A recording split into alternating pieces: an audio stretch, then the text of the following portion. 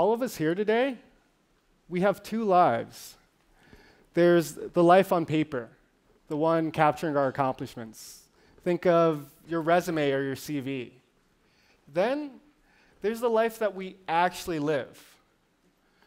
Often, these two lives don't reflect the same reality. I'm no exception to this. I've had a pretty successful career so far. Currently, I'm pursuing a PhD in computer science here at Stanford University. I have a National Science Foundation graduate research fellowship. I did my bachelor's and master's degrees at MIT.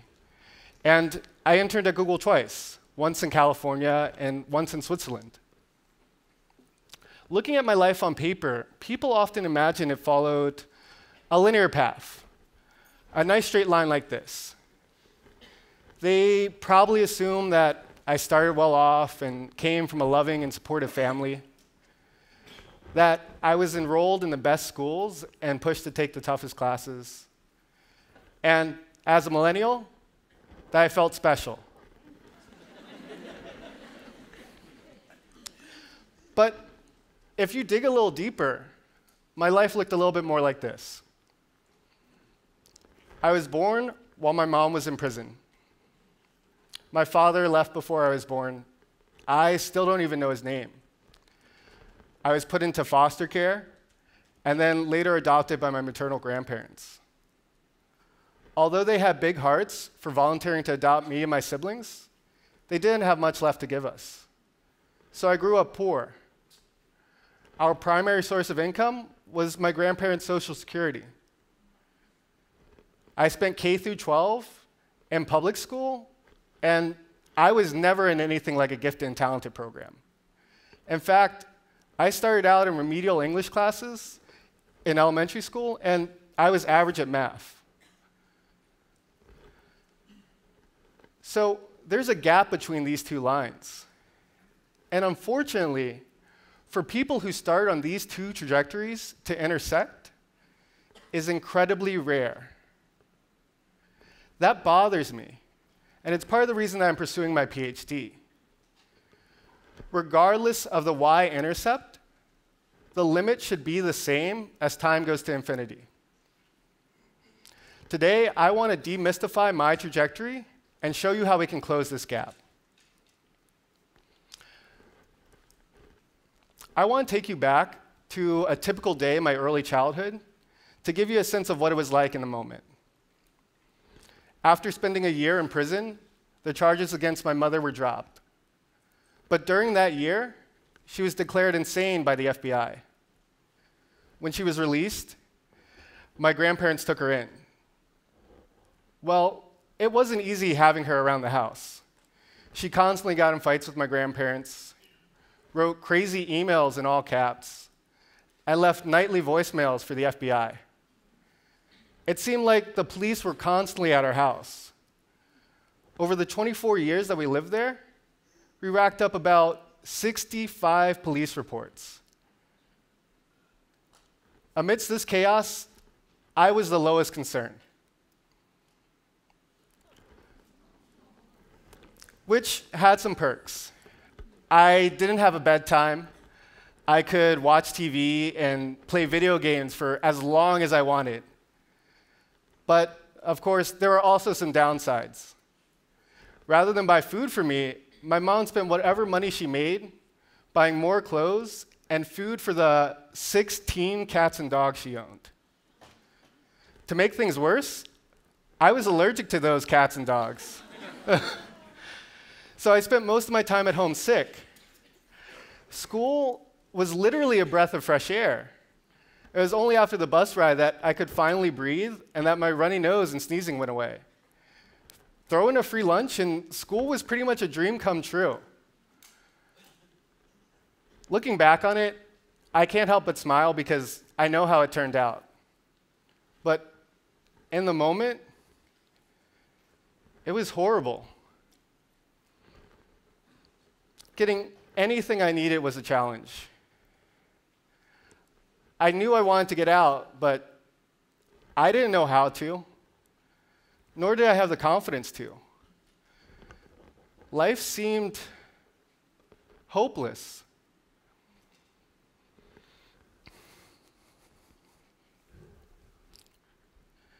So what happened?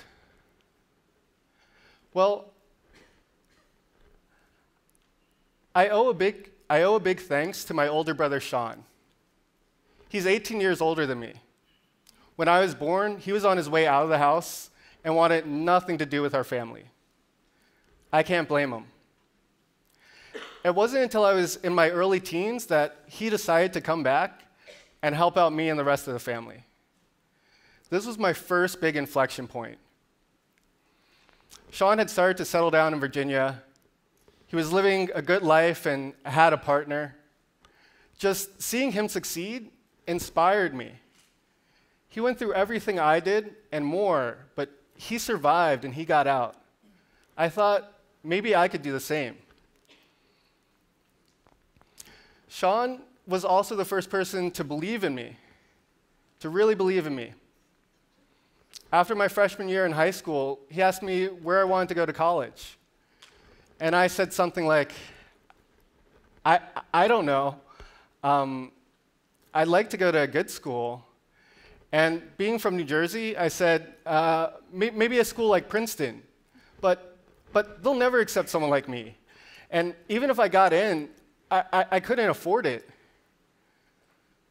Sean challenged me. He said, what are you talking about? You're doing well in school. If you continue to work hard, you'll have a chance of getting in. And if you get into a school like that, they'll make sure that money isn't an issue. With that little boost in confidence, a switch flipped in my head. And I went from thinking, why bother, to why not? Of course, I was still far from getting into MIT. And when Sean wasn't around, I felt alone and overwhelmed by the chaos around me. Fortunately, my hard work started to pay off, and my teachers began to notice. This was my second big inflection point. My junior year in high school, I had an amazing trigonometry teacher, Mrs. Chantel Smith. She noticed that my braces were falling apart and asked what was going on. When I told her that my family kept missing appointments and accumulating cancellation fees, she figured everything out and took me to her children's orthodontist. Her kindness didn't stop there. She paid for me to go to driving school so I could get out of my grandmother's house and away from all of my mother's pets. I was finally able to get a job at the local library and buy food and allergy medicine. When I went to college, she sent me care packages. And when I came home for the holidays, she let me stay with her family. I don't think of her as my trigonometry teacher anymore, but rather my mom. And Chantel is only one of the amazing teachers that helped change my life. Norm Ingram, he taught TV production. I never actually took his class. It was my senior year, and we used his classroom for AP statistics. It was his prep period, so while he was getting ready for the rest of the day, he would observe our class. At the end of the year, he came up to me and told me that he was so impressed by my work ethic and personality that he wanted to make me a promise. He said, I'll make sure you never go hungry while you're at MIT. Norm went above and beyond for a kid that wasn't even his student. He paid for my cell phone and bought me a computer. When I had the opportunity to go to China but couldn't afford the plane ticket, him and his brothers raised the money so I could go. Now, I didn't go to some elite high school. I went to Winslow Township High School, a public high school in New Jersey. We had gun threats, lockdowns, fist fights, food fights. Academically, it was rough too. We were about 200 points below the state average on the SAT.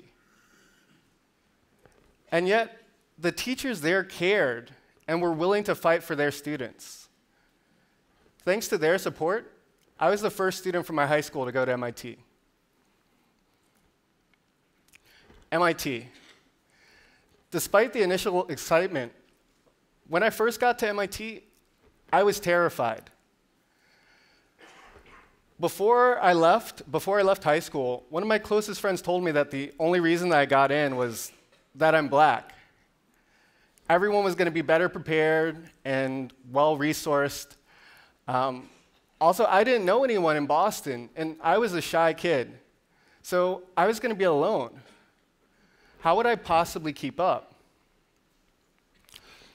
Well, what I realized was no one there knew that. This is my third big inflection point. No one knew the shy, quiet Cody from Winslow Township High School. I decided to reinvent myself, to be more outgoing and resourceful. At first, I had no clue what I was doing. So I would start conversations by introducing myself. Something like, "Hi, I'm Cody," and then struggling through the rest of it. Over time, the conversations became more natural, and I made a good group of friends. I even became the social chair of my fraternity. Academically, I was afraid that I was going to fail. But I used that fear to push me to go to office hours and ask questions. When things started to fall apart with my family back home, I went to counseling at MIT Medical. But by the time that I graduated with my bachelor's degree, I didn't feel behind anymore. I was the president of the Eta Kappa Nu Honor Society, and I had a 4.9 out of 5.0 GPA. It's tempting to think that I'm exceptional or gifted, but I didn't succeed because I'm special. Every accomplishment was a struggle, and I made plenty of mistakes. What enabled me to succeed was the incredible encouragement and support I received. Sean, Chantel, Norm, and many more were invaluable in changing my trajectory and getting me to where I am today. But I want to make one thing clear. That wasn't their original goal. It started small, with a willingness to observe, connect, and engage with the people around them. You don't need to make a big, grand gesture to make a major inflection point in someone's life. It can be as simple as just taking a few extra moments to dig a little deeper. Go past that life on paper and understand the life that someone actually lives. It's only when you understand the difference that you can step in and make a profound impact. By engaging with the people around us, we have the power to close this gap. You just have to ask yourself one question: why not? Thank you.